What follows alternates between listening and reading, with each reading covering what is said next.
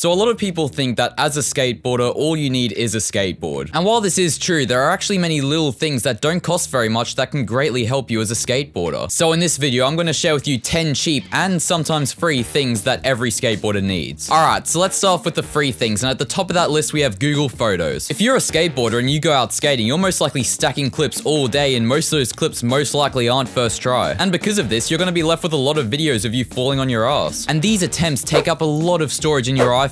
Now, you could delete these attempts or transfer them to an external drive, but what if there was an easier way? Well, let me introduce you to Google Photos. Google Photos is an app that lets you store photos and videos on the cloud for free. All you need to do is install the app, have a Google account, leave your phone on overnight, and then all of your photos and videos will be backed up in the morning. And what this means is that you can actually delete your photos and videos off your phone, freeing up your storage, and they're still available to you. I promise this will help you, because before I knew about this app, my storage was always full and I had to keep deleting photos and videos to free up space.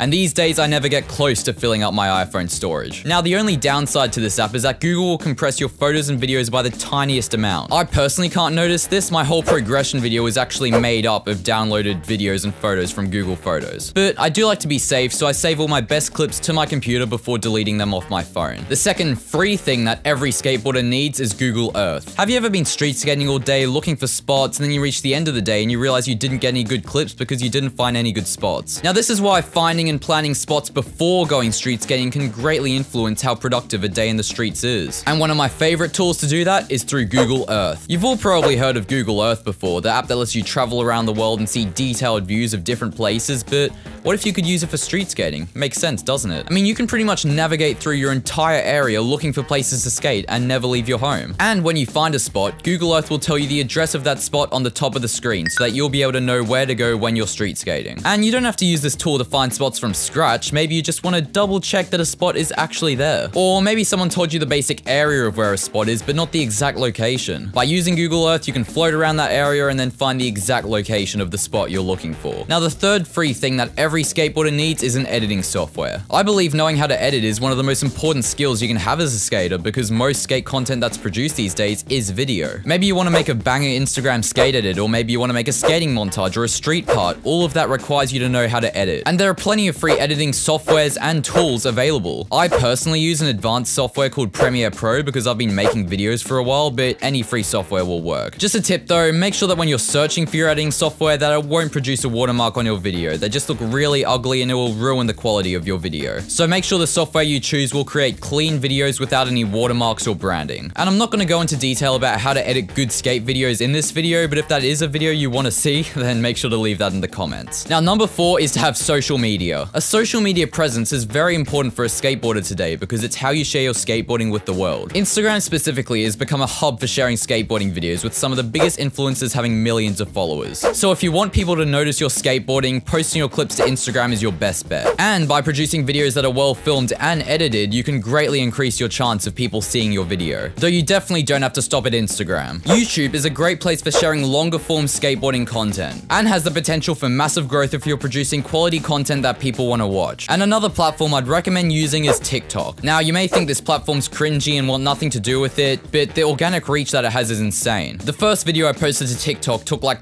30 minutes to edit, which is much less than Instagram or YouTube, but it got 73,000 views. Now, that's some insane reach that's hard to achieve on any other platform, so I'd definitely recommend using TikTok. Now, the fifth thing that every skateboarder should have is a subscription to my channel, so I'll just leave you a few seconds to do that. Alright, so now I'm gonna get into the physical items, which do cost money, but are very cheap and very worth having if you're a skateboarder. The sixth thing you need as a skateboarder is a skate tool. Skate tools are probably one of the most versatile and important items in skateboarding. This is something you need if you take skateboarding the slightest bit seriously. Skate tools have two main uses. One, to adjust the looseness/tightness of your board, and 2, to set up your board. Different people have different preferences about how loose or tight they like their trucks, so by experimenting with a skate tool, you can find what works best for you. I personally skate my truck somewhere in the middle, loose enough to carve around a bowl without having to tic-tac, but tight enough that I don't lose control over my tricks. When setting up a board, a skate tool is primarily used to remove the trucks off your board, though it can also be used to replace your wheels, bearings, and bushings. So it's pretty much a skateboarder's best friend, and you can pick one up from your local skate shop for about 10 bucks, so it's very cheap. The 7th thing that every skateboarder needs is skate wax. I will almost always bring around wax when I skate. There's nothing worse than going to a good ledge or a good rail and then not being able to skate it because you didn't bring wax. Wax is what helps reduce friction between your board and trucks and the ledge or rail that you're skating, which therefore makes tricks such as nose slides, tail slides, or pretty much any grind or slide much easier. And now wax is especially helpful when you're out in the streets because the spots you're skating most likely haven't been skated that often. Therefore, using wax can be the difference between a spot being skatable or not. Skate wax can also be bought from your local skate shop for under $10. But if you want to save even more money, what I personally do is just buy a box of candlesticks from a convenience store. And in my opinion, they work just as well. The 8th thing that you need as a skateboarder is shoe goo. Shoe goo is going to save you a ton of money, probably more than any other item on this list because it doubles the lifespan of your shoes. See, skate shoes can get wrecked pretty quickly because you're constantly sliding your foot up against the rough grip tape. And when your shoes get holes in them, you should probably replace them unless you like getting holes in your socks or feet. So because of that, you want to try and lengthen the lifespan of your shoes before they get holes in them. Luckily, shoe goo exists. Shoe goo pretty much acts as another layer on top of your shoes that will get wrecked before your actual shoes do. All you need to do is apply the shoe goo to areas of your shoe that are most prone to tearing. I usually just put it on the side of my shoes for ollies and then a bit further up for kick flips. Then all you need to do is smooth the shoe goo out with some ice and then leave it overnight to dry. Shoe goo will set you back around $15 to $20, which is very worth it in my opinion, considering that shoes are about $100